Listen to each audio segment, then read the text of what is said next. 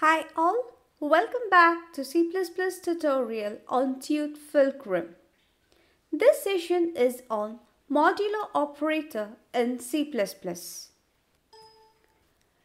modulo division operator produces the remainder of an integer division. This is the symbol that is used to represent the modulo operator. If x and y are integers, then the expression x mod y produces the remainder when x is divided by y. Consider an example 5 modulo 3. This expression produces the remainder when 5 is divided by 3. So 5 divided by 3, the remainder is 2, which is the result of our operation. Let's verify this with a program. So let's take two integer variables to store our operands. So let me name it as x and y, and I will use one more variable to store the result of operation. So let me name it as remainder. So now I'll initialize x with 5.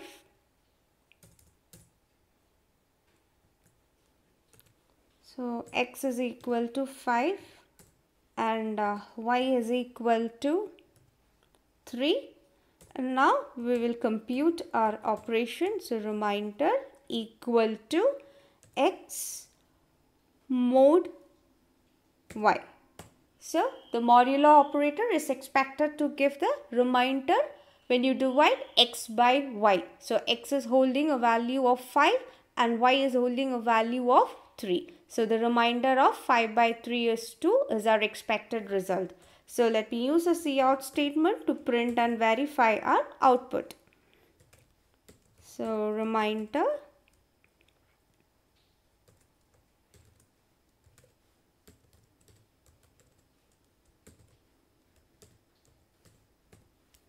Okay, so let's build and run our program and verify our output. Yes, we are getting an expected output. The remainder is 2. So when you divide 5 by 3, the remainder is 2. So remainder is obtained using the modulo operator onto x and y. The modulo operator has quite some restrictions or limitations. That is, your modulo operator cannot be applied to floating point numbers, that is, float or double. If you try to use the modulo operator with floating point constants or variables, the compiler will produce an error. Let's verify this. So now let's take floating variables to hold the floating operands. So say float x comma y, and let us use another variable to store the result. Now let's initialize the values of operands. So x is equal to say 2.3, y is equal to say 1.5. Now let's try to use our modulo operator onto these floating entities. So result is equal to, now if I say x modulo y. Let's try to print the value. So cout result.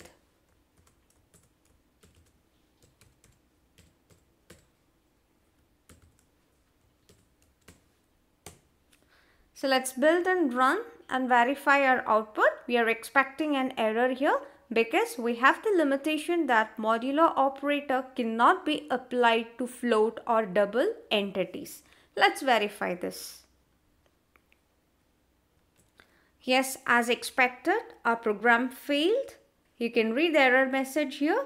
Invalid operands of types float and float to binary operator. So you cannot use this operator onto float or double entities. The modulo operator shows some interesting behaviors with signed operands. Let me show you a few examples. So here x and y are the operands and remainder is the variable that is storing the result of our operation. Now let's take x as minus 5.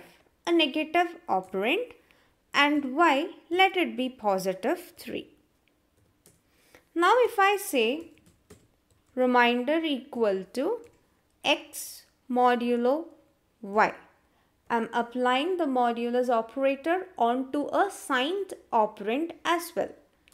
Let's print and verify this.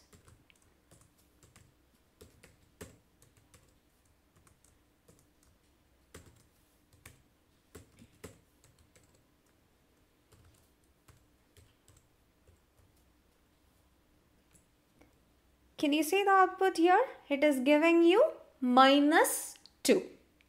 Keep this in mind. We'll still modify our program. Now, let me make the second operand as negative. So, 5 is positive. The second operand y, I'm modifying it as negative. Same program. I have not made any changes. Only I have changed the signs of my operands. So let's build and verify this.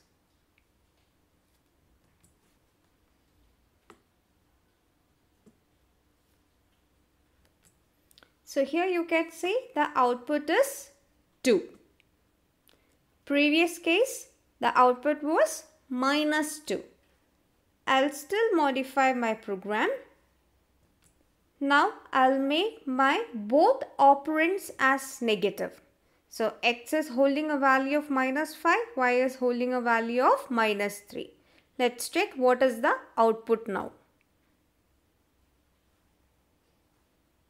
It is -2.